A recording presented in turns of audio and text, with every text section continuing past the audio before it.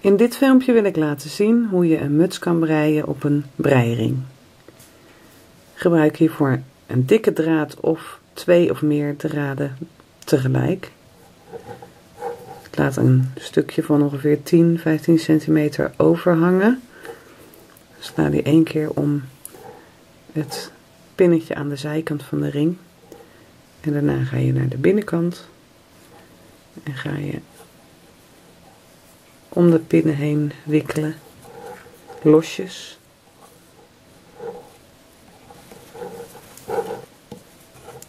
Nu ben ik helemaal rond en ik hou de draad even aan de buitenkant van de ring vast. En dan ga ik alle lusjes naar beneden duwen. Zo. En dan ga ik aan de binnenkant door om alle pinnen nog een tweede keer te wikkelen. Ik wikkel de laatste pen en ik haal de draad naar de buitenkant.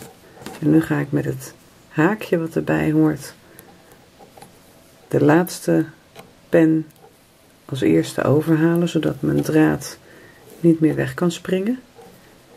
Dus die kan ik nu loslaten. En dan ga ik nu bij alle pennetjes de onderste lus over de bovenste halen.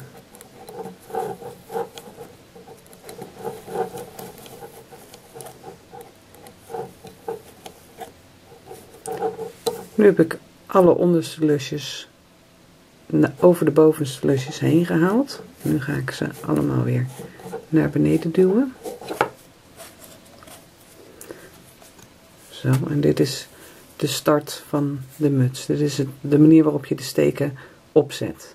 In principe kunnen we het draadje aan de zijkant nu loshalen. Die zal nergens meer heen gaan. En die halen we even met het haakje naar binnen toe. Zo. Dus die laten we aan de binnenkant gewoon bungelen. Nu ga ik weer een volgende ronde alle pennetjes wikkelen. En ik kom weer bij de eerste aan. Draad weer naar de buitenkant. Even vasthouden. En die laatste eerst overhalen. Zo, die kan ik loslaten. En nu weer alle lussen overhalen. Ik ga op deze manier door totdat ik ongeveer 10 à 15 rondjes gemaakt heb. En dan ga ik de rand van de muts maken. Ik heb nu in totaal 12 rondjes gedaan. Dat is exclusief de 2 rondjes wikkelen die we in het begin hebben gedaan voor het opzetten. Alle ronden daarna heb ik wel geteld. Dit zijn er in totaal 12. En ik denk dat dit genoeg is om een leuke rand te maken. Zo ziet het eruit aan de binnenkant. En wat we dan doen is het breiwerk naar de binnenkant toe omslaan.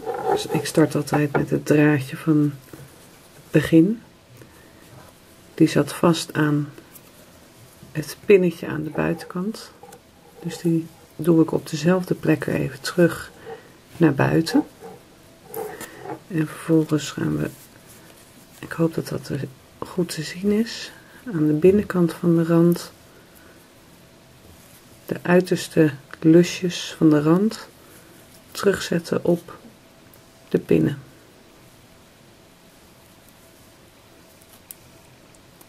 In mijn geval zijn dat 2 draden, want ik werk constant met 2 draden.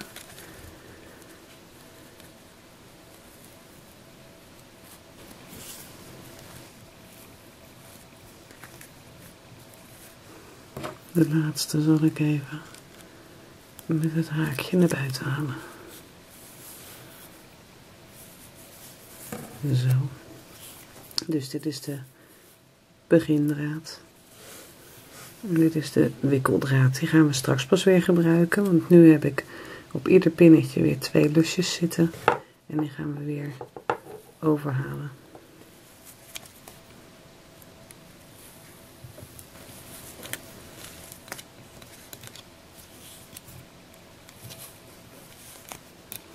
Zo. De begindraad doe ik weer terug naar binnen, want die wil ik aan het einde van het werk aan de binnenkant van de muts afhechten. Ik schuif weer alle lussen naar beneden. En ik ga weer verder met wikkelen. Dus de draad gaat gewoon van buiten weer terug naar binnen. En ik ga gewoon weer verder zoals we in het begin ook deden. Ik ben nu op het punt aangekomen dat ik denk dat de muts lang genoeg is. Ik heb in totaal 16 rondjes gemaakt. En nu ben ik op het punt aangekomen dat ik steken ga minderen. Om een mooie bovenkant van de muts te krijgen. Steken minderen is niet heel moeilijk. Ik start bij het eerste lusje en die zet ik over op het tweede lusje. Dat is even oefenen. Maar dat lukt uiteindelijk wel. En die brei ik gelijk. Vervolgens sla ik 1, 2, 3, 4 pinnen over. En de volgende zet ik over op de volgende pen.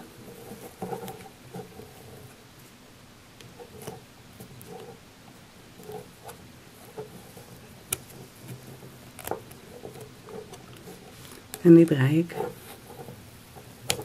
1, 2, 3, 4 overslaan.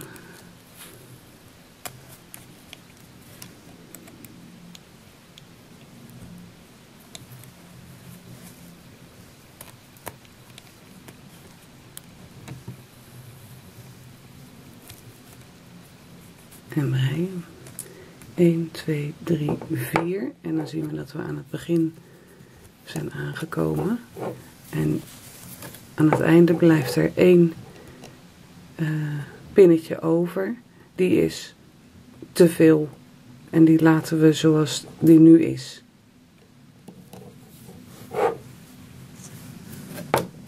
De volgende toer ga ik breien met de draad. En alle pinnetjes waar geen lusje meer op zit, sla ik over.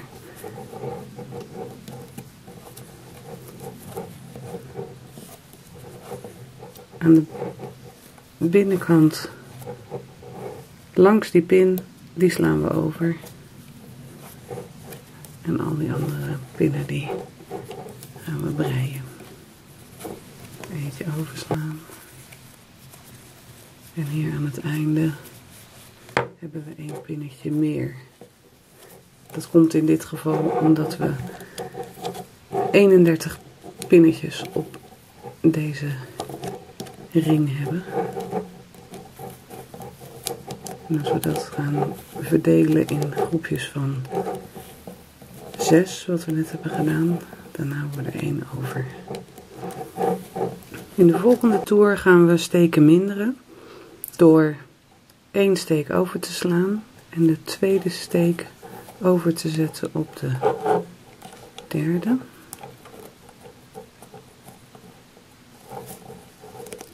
En die te breien. En de volgende 2 overslaan en uiteraard die lege. Dan herhalen we weer wat we net hebben gedaan, dus 1 steek overslaan.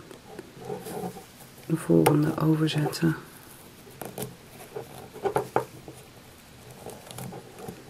En die breien. En 2 oversnellen. 1 overslaan.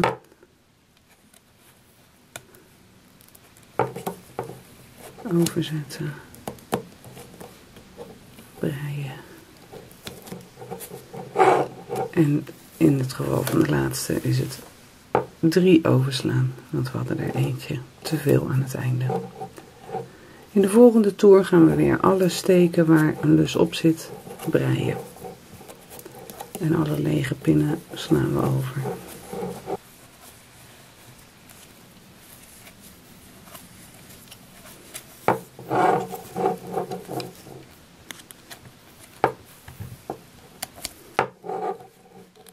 En deze breien we allemaal weer gewoon.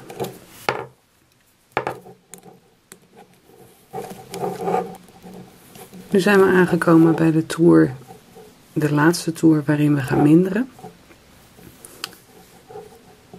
Hier kun je zien, daar hebben we een mindering gemaakt en hier hebben we een mindering gemaakt. Die slaan we over, dat is de tweede mindering. En we gaan nu de derde mindering maken.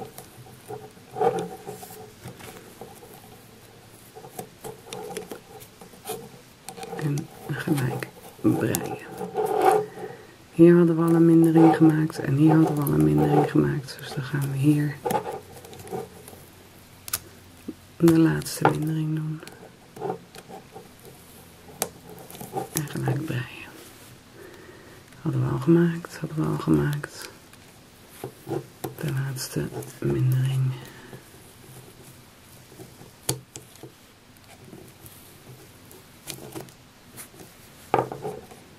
Die mindering overslaan, die mindering overslaan.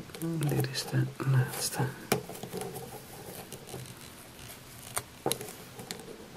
En gelijk breien. Overslaan, overslaan.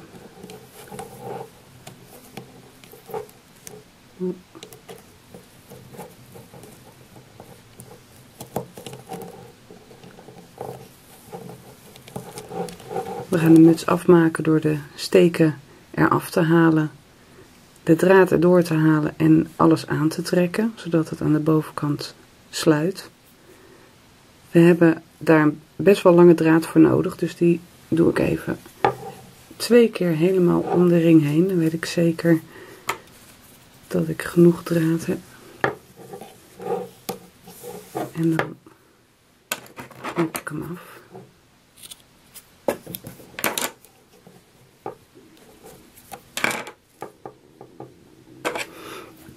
Ik gebruik daarvoor een grote stompe naald. Nu ga ik met de naald van onder naar boven door de lussen heen. Ik start gewoon weer aan het begin van de volgende ronde. We werken nog steeds dezelfde kant op.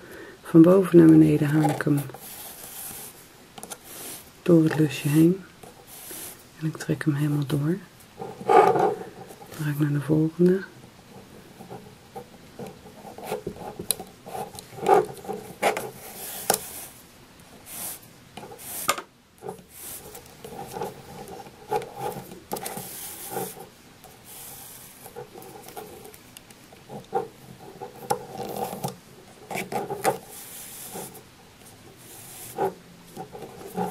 En wat ik altijd doe is de eerste steek nog een keer doen. Zodat het straks helemaal mooi rondom aantrekt. En nu kunnen we alle steken er afhalen. Zo. De ring leggen we opzij. En nu kunnen we de draad aantrekken en dan sluit de bovenkant van de muts. Trekt het goed strak aan en dan zie je aan de bovenkant dat we doordat we steken geminderd hebben een mooie platte bovenkant van de muts hebben gekregen. Steek de draad in het midden naar binnen door.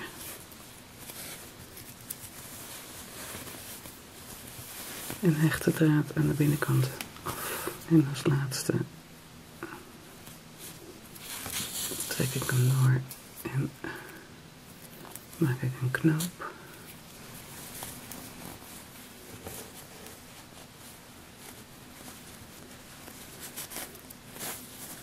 En die ga ik niet eens vastzetten met een knoop, want die zal niet uit die rand terugkomen. En voilà. Een prachtige muts.